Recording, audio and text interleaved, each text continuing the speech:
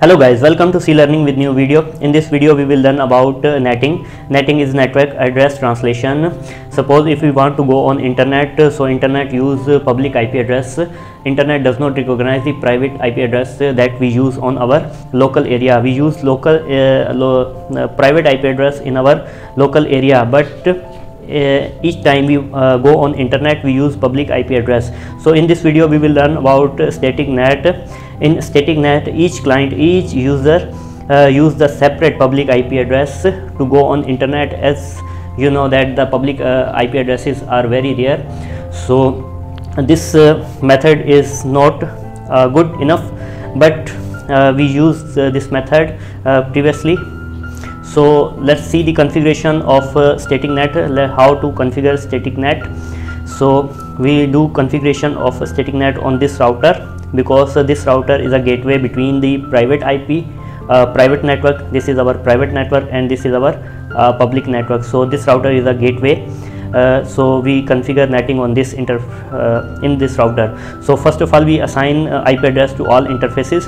So let's go system view, system name R1 and interface gigabit ethernet 0/0/0. As you know, this is the 0/0/0, and here we give this IP address 200.1.1.1. so IP address is, so this is the public IP address, and 24. Okay, on another interface G001 we give this IP address 192.168.1.1. so IP address is 192.168.1.1 and 24. Okay, on this router as well, system name is R2 and the interface gigabit ethernet 0/0/0 and the IP address is 200.1.1. 24. We will use a routing protocol because these are two different routers. So let's use the static routing protocol, IP route static 0.0.0. so send it to 1.1.1. okay, we use this, and here we also use routing protocol IP route static 0.0.0.0 and 0, and send it to 1.1.2 in this interface. Now we do the configuration of net. So PC1 have this private IP address. I have assigned this IP address to this PC1 1.10, and we will map this PC1 private IP address to this public IP address. So PC1 will use this public IP address to go on internet, and PC2 will use separate public IP address to go on internet, this IP address, and PC3 will use different IP address. So let's see how to configure. So it's very simple. Net static global. So if you question mark, so you can see here you have to give the global IP address, means the IP address of public, what public IP address you want to assign. So we assign 200.1.1.10 inside. If you question mark, so you see here the inside IP address of net. So inside address is a private address. So this address, public address, we want to assign this private address. So we use inside and 192.168.1.10. so same we do with others. Net static global 1.1.20 inside what is the private IP address 1.20. so sorry 20.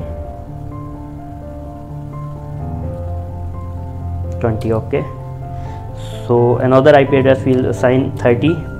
This is the public IP address for PC3, and this is the public IP address. Okay, so we assign the IP address on net address group. So now we ping this interface of router, so we ping internet. So let's see is this working or not. Mapping ping 192 dot, first of all we ping its own interface, sorry, yes, it's reachable. So you can see here it's reachable. So now we ping public IP address, ping 2000.1.1.1. yes, it's pinging, it's reachable. If we ping 2.100.2, let's see, yes, it's reachable from PC1. Let's see on PC2, ping 2, okay, it's reachable. So now we check on router .1.2. Let's they are mapping private IP address into public IP address or not. So here is the command to check. Display net session, sorry, net session all.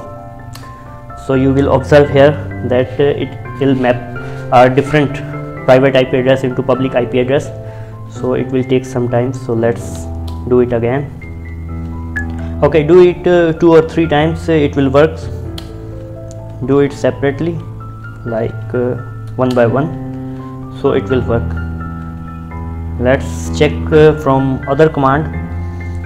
First it will compile. Okay, let's check from other command. Net if you question mark display net static inside, if you question mark, so you have to give the IP address 192.168.1.10. what is the public IP address inside this private IP address?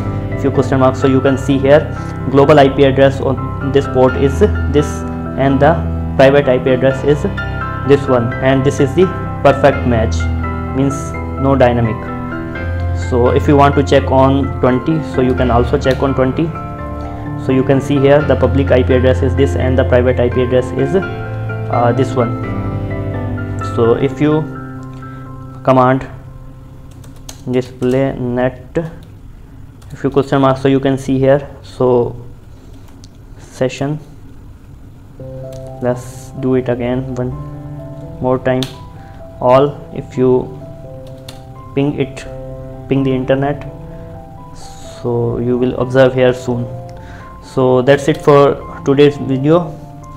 Hope you like the video. So how to map the private IP address into public IP address. So thank you very much for this video. See you in next video with dynamic netting. So thank you very much.